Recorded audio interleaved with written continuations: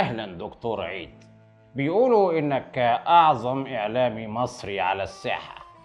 بكل تواضع ايوه يا فندم، اسعى خلف الحقيقه حيث كانت وحيثما كانت. بالبلدي كده يا فندم، سوسه في جمع المعلومات، نحله في التقصي، وطواطه في الهجوم على المعلومه، تمساح في لا لا لا لا، التقارير اللي قدامي مش بتقول ان انت اشهر اعلامي علشان التقصي الحقائق ولا جمع المعلومات، لكن علشان حاجة تانية لو تسمح لي في الكلمة. عارف التطبيل. عادي يا فندم، هو انا بطبل عشان مين؟ انا بطبل عشان ديك البلابر وفراخ المزارع وبيض اليوم ابن الاحبه ثعلب المخابرات. مصر يا فندم في ازمه حقيقيه، مصر بتنهار، فلازم نقف جنبها في نهرتها ونجبرها في قهرتها. معقول؟ مصر بتنهار؟ ازاي؟ مش فاهم، ممكن توضح لي؟ امال يا فندم، الاسعار مرتفعه بما لم تشهده مصر في تاريخها، الديون تضاعفت 5 مرات ولسه، سعر الدولار ارتفع من 6 جنيه ل 15 ولسه، اسعار الغاز والميه والكهرباء في الجنون، اسعار الخضار والفواكه دي بقى لمن استطاع اليها السبيل، سد النهضه خراب مصر والقنبله المائيه الموقوته، ويا نعطش يا نغرق، حوادث القطارات بقت اكتر من اعياد الميلاد والسبوع، لولا ان ربنا بعت لنا ديك البرابر وفراخ المزارع وبيض اليوم ثعلب المخابرات ونقار الخشب الحبيب ابن الاحبه، كان زمان مصر بتضيع. انت ممتاز، بس اسمح لي دوشه شويه. اعلامي بقى يا فندم؟ لو مش كلامنجي مش هعرف اكل عيش، اسف مش هعرف اكل باتيه ولا اشرب نسكافيه.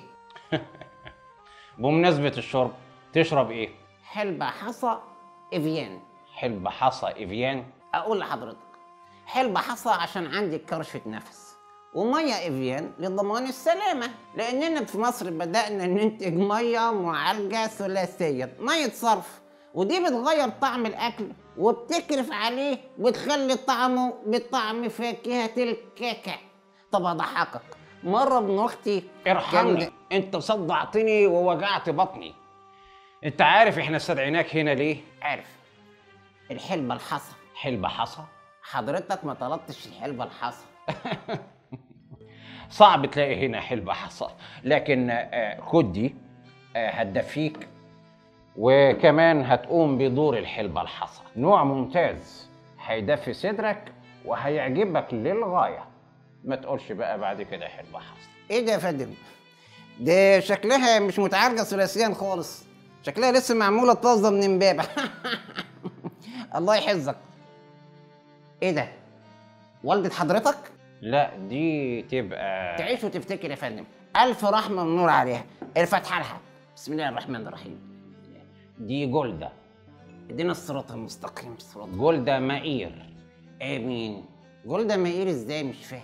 جولدا مائير، ما تعرفش جولدا مائير؟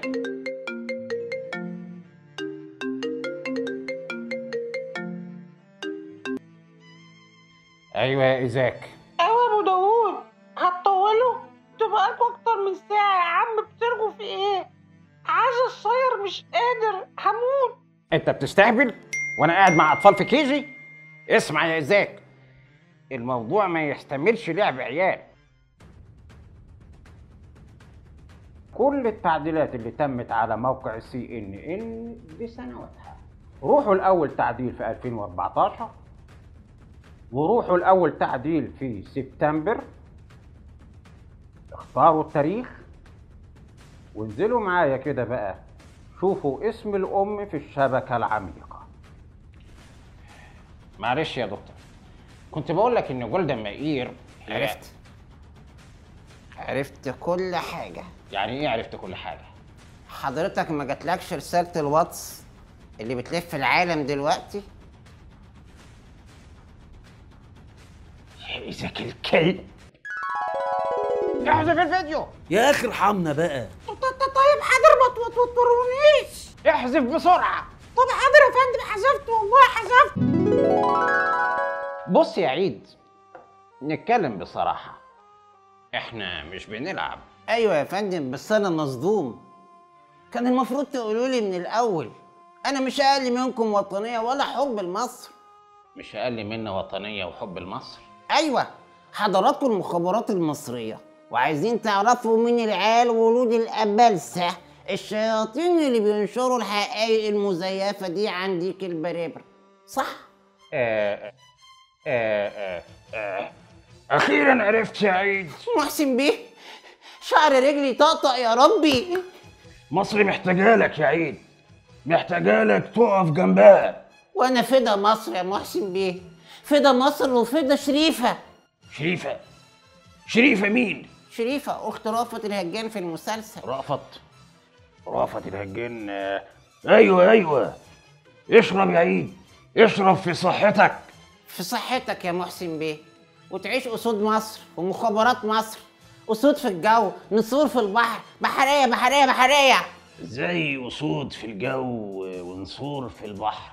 من فرحتي بقى يا فندم، أصل أنا شفت كل مسلسلات حضرتك. إيه ده؟ استغفر الله العظيم يا رب، إيه ده رقصوص؟ أمال أنت فاكر إيه يا رأفت؟ إيه، ما بتحبش العرسوس؟ لا، أنا من أعداء العرقسوس ومن مشجعي الحلبة الحصى. طب هضحكك، مرة ابن أختي صغير كده. ايوه فيديو الارشيف بينتشر زي النار، عارف مستر توم؟ ايوه ده المدير الاقليمي للسي ان ان في ابو ظبي. خليه يستنى عندك، جاي له حالا. عيد 3 دقايق وجاي لك حالا، ما تلعبش في حاجه. حضرتك بتغير صوتك بطريقة في منتهى العجابة، تمكن غريب صراحة. ربنا يخليكم رجالة مصر، يخلي السيد الرئيس اللي يبان انه خاربها بس هو بيصلحها. مش قادر هموت. يا استاذ يا استاذ، لحظة وحياة ابوك، هفك ميه واجيلك على طول. ايه بيت الزواحف ده؟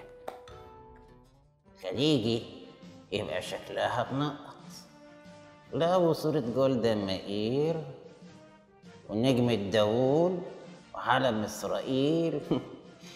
لا تنكر يعني. تعيش مخابرات مصر وصوت في الجو ونسور في البحر، بحرية بحرية بحرية. لا مؤاخذة يا أستاذ، اتأخرت عليك، بس أنت عارف بقى كنت محصور شوية، سامحني يا أستاذ. دكتور عيد سعيد مبارك عليكم أحمد، رئيس حزب مصر العتيقة ومدير مركز الدرماء لحقوق الإنسان. أيوه، أنت الإعلام المصري اللي جاي تساعدنا. ده شرف ليا يا فندم. محسن بيه رساني على كل حاجة. محسن بيه مين؟ محسن بيه الراجل القيمة والقامة الكبارة اللي كان هنا من شوية. قصدك أبو داوود؟ معلش أصل أنا المسلسلات دخلت في بعضيها، وده نسيم بيه ولا محسن بيه؟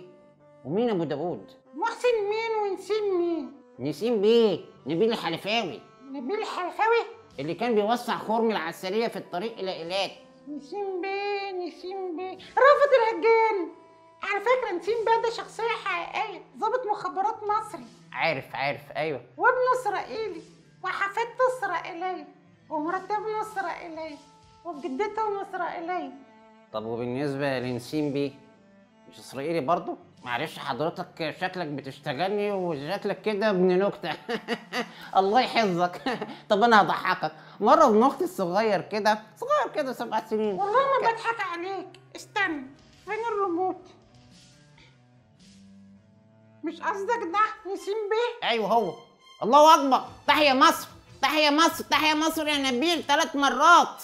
أيوه يا عم، ده أنا حريف مسلسلات مصرية، وهو ده الظابط الحقيقي محمد نسيم. تمام، معلش بقى سؤال، ازاي ولود نسيم بيه يهود وهو معانا؟ قصدك معاهم؟ استغفر الله العظيم. ولود نسيم بيه ضابط المخابرات المصري يهود ازاي؟ اقول لك، هشام محمد نسيم ابن نسيم بيه اتجوز اسرائيليه اسمها فريد ليفوفيتش، حب قديم بقى من طابه، وهي بقى اشتغلت عليه وجندته. يا نهار اسود. نهار اسود ايه يا عم؟ الكلام ده من 27 سنه، انت لسه صاحي؟ مش بس كده، دول كلفوا كمان ياسمين هشام محمد نسيم اسرائيليه من مواليد 22 أكتوبر 97. اتولدت في تل أبيب، ولما الموضوع اتحرش خلينا مجلس الوزراء المصري يسقط جنسية ياسمين وصدر قرار أهو، بس طبعا محدش بياخد باله واتنشر في الجرايد المصرية. الكلام ده اقدر اتاكد منه بنفسي من على النت ومن الصحف المصريه؟ طبعا يا عم، وانا هغشك؟ اكتب على جوجل هشام محمد نسيم واستمتع بالحقائق. بس رأفت الهجان كان بيجيب المعلومات وبيسلمها لنسيم بيه. رأفت بلغ نسيم، ونسيم بلغ عبد الناصر بميعاد الضربة الإسرائيلية في 67 قبلها ب3 أيام، صح؟ ايوه صح. يعني كان المفروض مصر مستعدة، صح؟ صح. صح ايه يا عم؟ انت ما بتفكرش؟ عبد الناصر ادى اوامر للجيش انه ما يتحركش ويسيبوا الطيارات في مكانها عشان تبقى مكشوفة للطيران الإسرائيلي. عبد الناصر كان عارف ميعاد الضربة قبلها ب3 أيام. أيوة قبلها ب3 أيام، ويوم 5 يونيو سحب كل القيادات الميدانية من أرض المعركة ورماهم في فايد عشان يبقوا بعيد عن الميدان وما يقدروش يديروا المعركة ويدينا فرصة نقزقزهم ونضرب المطار. هو أبو داوود ما قالكش ولا إيه؟ تأزأزوهم؟ أبو داوود؟ لا لا لا لا لا لا لا لا لا، شكلك بتضحك عليا يا أبو الضفاير أنت. يا عم بضحك عليك ليه؟ اسمع الكلام ده نفسه من رئيس أركان الجيش المصري اللي هو الشاذلي، هو نفسه ما كانش مستوعب زيك كده أهو.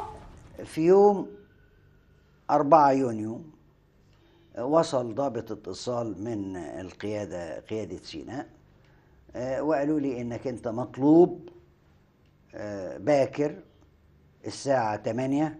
خلي بالك من التوقيتات، 4 يونيو وبيقول لي مطلوب يوم 5 يونيو الساعة 8 صباحا في المنطقة الفلانية، حيث سيصل المشير عبد الحكيم عامر يعني يلتقي بالقادة الموجودين كلهم.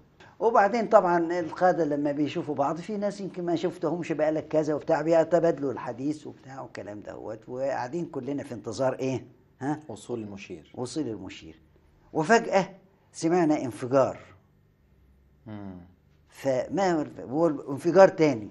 طلعنا نستطلع الموضوع، لقينا المطار اللي احنا فيه بينضرب. فشوف بقى السؤال، يعني في الوقت التي بدأت إسرائيل حرب ضد مصر، لم يكن هناك قائد في ايه؟ في موقعه. كل القادة. فهل دي جت بطريق الصدفة أو إسرائيل كانت عندها علامات استفهام كبيرة يعني؟ هو أبو داوود ما قالكش على الموضوع؟ مش بتقول رساك على الحكاية؟ قلبي ألف سلام عليك. روحي ساخت مني. كوباية مية. في إيه يا عم؟ أنت جاي تموت هنا ولا إيه؟ كوباية مية يا ناس، كوباية مية. الراجل صحصح. أنا مش مصدق نفسي يا ولود الكلب، يا ولود الأبلسة. ده انتوا طلعتوا عصابة. أكيد مخبيين هنا حاجة، أكيد ملفات هنا، أكيد هنا في كاميرات مراقبة، أكيد في أجهزة تجسس. يا ولود الأبلسة، يا ولود الكلب. ايه ده؟ مفيش حد هنا ولا ايه؟ خرجوا ومشوا. ابو داوود، يا ابو داوود.